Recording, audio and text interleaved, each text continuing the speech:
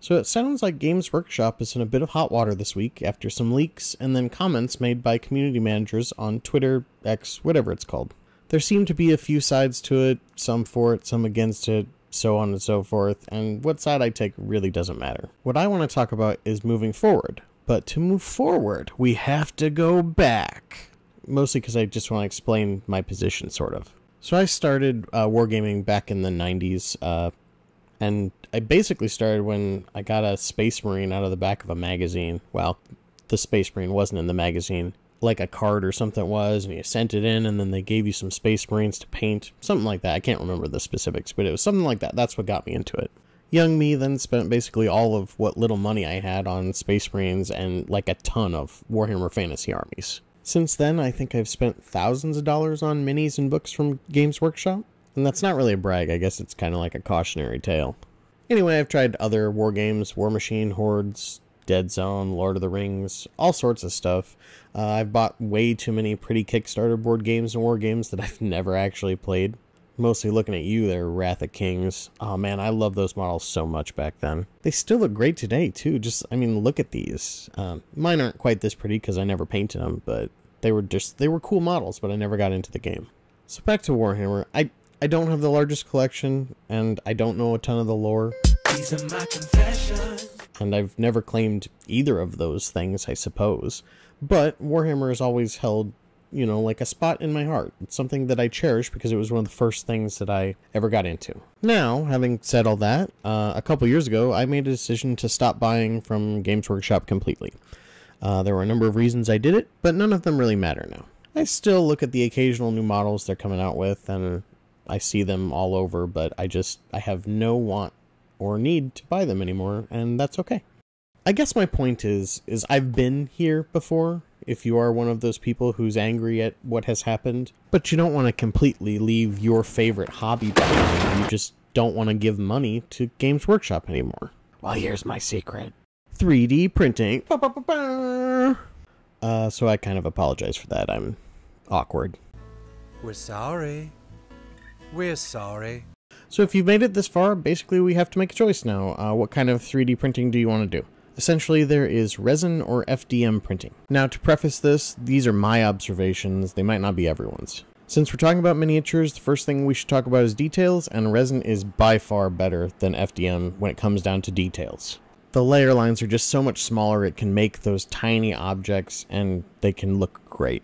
I've seen people make miniatures with FDM, they never look quite the same as a resin print. That leads right into what kind of sizes are you looking at for these prints. So like with the resin, I typically do my smaller miniatures, stuff like that. The FDM usually larger.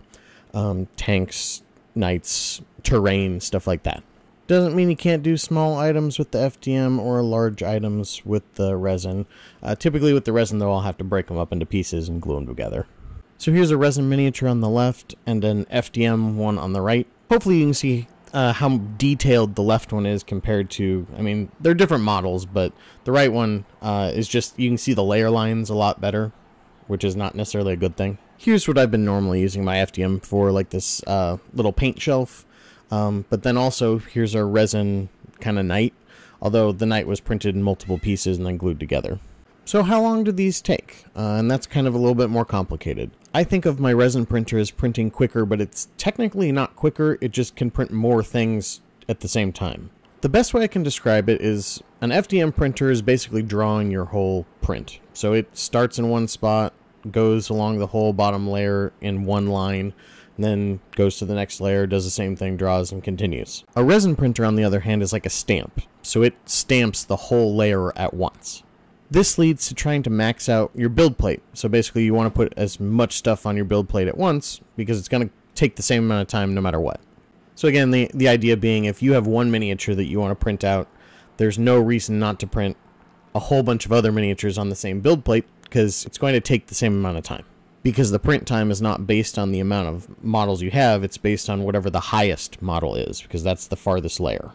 So, theoretically, you could probably find a print where it would be faster on the FDM because it could draw faster than the resin print could print each layer, but that's probably some sort of outlier case. Durability of prints typically goes to the FDM.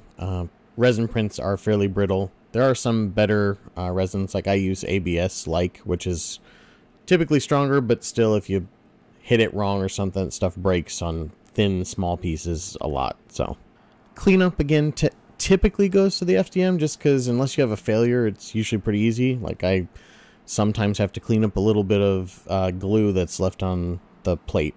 But with resin, it's got a whole process. Like, you have to clean off the extra resin. You have to then clean the print in a couple different things. Like, I use a water, and then I also use a cleaning solution, and then I go back to water. And then, in addition to that, you then have to actually cure the print, which is a whole nother process, because that's how you, like, finally finalize the print and make sure that it's hard.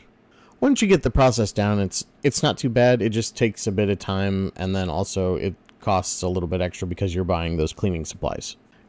And that leads to the cost. Cost-wise, I actually think you can get resin printers or FDM printers fairly cheap now, like under $200. You can buy either one.